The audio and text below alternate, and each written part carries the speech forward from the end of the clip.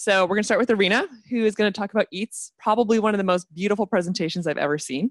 So without further ado, I'm going to hand it to Irina. Thank you. Hi, everyone. My name is Irina, and I'm a software engineer for Uber Eats. In today's talk, we're going to start with a few words about myself and my path to Uber, give you an overview of Uber Eats and how it works as a three-sided marketplace, and then we're going to go behind the scenes to follow an order from the moment a hungry eater opens up the app and places an order until the very end after it gets delivered. We're going to address the challenges of food delivery, how we tackle them, and the technologies we built to ensure our couriers, restaurants, and eaters love Uber Eats. But first, I have to warn you, all the images of delicious food will probably make you hungry. Hashtag sorry, not sorry. So let's go ahead and get started. I was born and raised in Romania, where I graduated from the Polytechnic University of Bucharest, started my career at Ixia doing operating systems and networking. And then I was at Google for 5 years doing large-scale distributed systems. More than a year ago, I signed up for a new challenge and joined Uber, and I'm happy to be on the Uber Eats team today. What is Uber Eats? Uber Eats was born as a result of experimenting with different product offerings built into the Uber Rider app. You may have heard of some of them. Uber Rush, the bike courier service, or Uber Fresh, the food delivery service that was offering pre-made meals in limited quantities. We learned a lot from these experiments, and we decided to branch out of the Rider app and open up the platform for all the restaurants to build the Uber Eats you know today. Our learnings also helped shape the mission we have today, make eating well effortless every day for everyone. Needless to say, the app today offers a richer visual experience, better tailored for food delivery.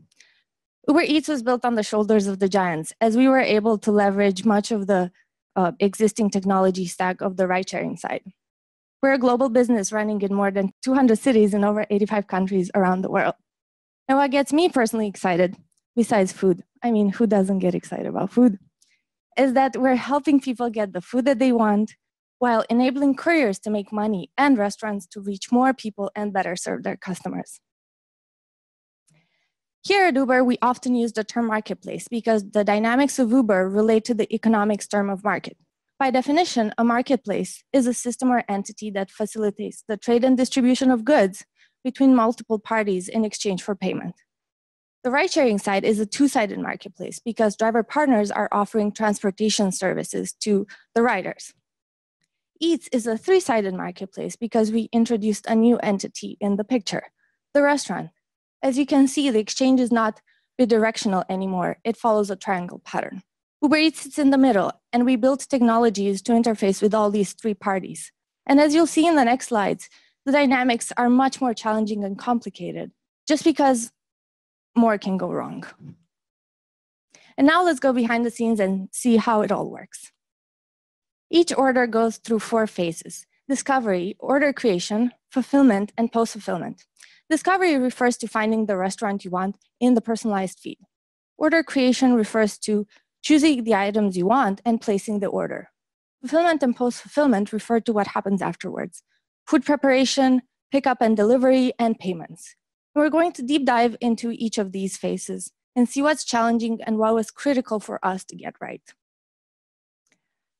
We know that discovery was extremely important, but also tricky. Eaters want a large selection to choose from, but if the pool of options is too large and hard to navigate, it can create some anxiety of choice. That's why we had to get discovery right and make it as simple as possible. You have here some images of the main feed. We've structured it in a way to include favorites and recommendations in the form of horizontal carousels, followed by a list of restaurants sorted by relevance. These components are built as a UI platform, allowing the server side to configure the results in a meaningful way. It also allows us to do rapid experimentation and testing, which is critical for us to improve our product. Each user has a different experience of the feed, personalized based on their needs and interests. We use machine learning models to optimize for eater satisfaction in the form of conversion and retention. Some of the signals we use are the user's history and previous orders, preferences, categories and labels of food, location, and time of day. The backend is mainly based on a microservices architecture written in Golang, mainly written in Golang. We use Elasticsearch as the open source storage and search engine to power our geospatial queries. And we also use an in-house machine learning as a service platform called Michelangelo for building, deploying, and operating our machine learning solutions at scale. For details, check out the end blog post. Now let's move on to the second step, building your cart. Sometimes building your cart is as easy as choosing which macaroons you want. Other times, menu items have many customizations and options. And we needed to support all of this because creating the perfect pizza or burger is possible. Now, the user chose what they wanted to order and hit the place order button. Let's see what happens next. The restaurant interfaces with the platform through the restaurant dashboard, a single web page application accessed through tablet devices. In here, the restaurants can see orders coming in, accept them, can manage their menus, make any necessary adjustments, as well as see which couriers have to pick up which order and so on. Our main goals for the delivery part of fulfillment were, first of all, we wanted to enable couriers to make as many deliveries as possible. For that, we are batching orders, and we're also dispatching in an intelligent way to minimize the wait times.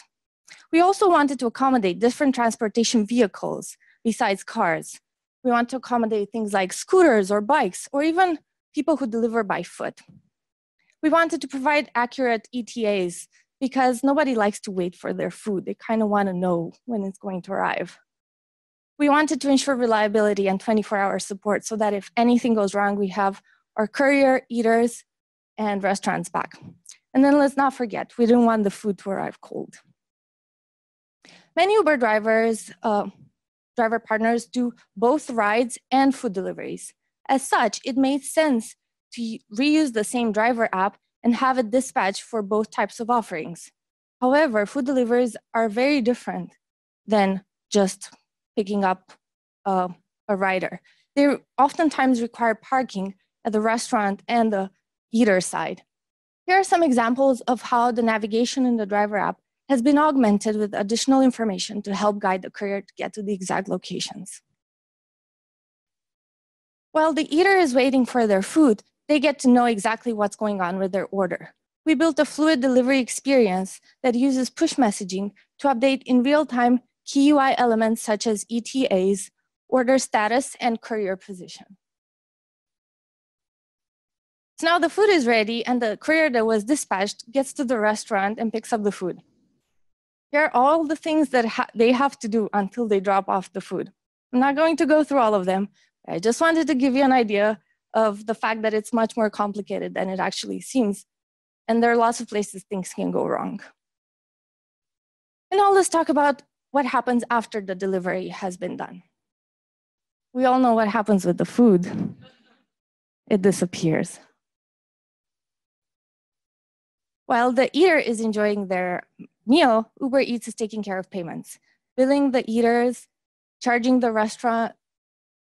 eaters, paying the restaurant and couriers, and sending out receipts and invoices. We also ask all parties to rate their experience so we can improve our product even further.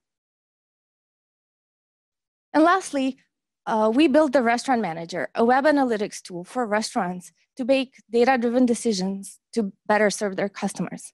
We provide insights into customer satisfaction, sales statistics, and quality of service. And that's a wrap. As you can see, a lot of things happen from the tap of a button to taste buds. But we're only getting started. Uber Eats as a food platform is only 2 years old. 2018 is going to be a great year as we continue to scale and expand around the globe and impact more people's lives.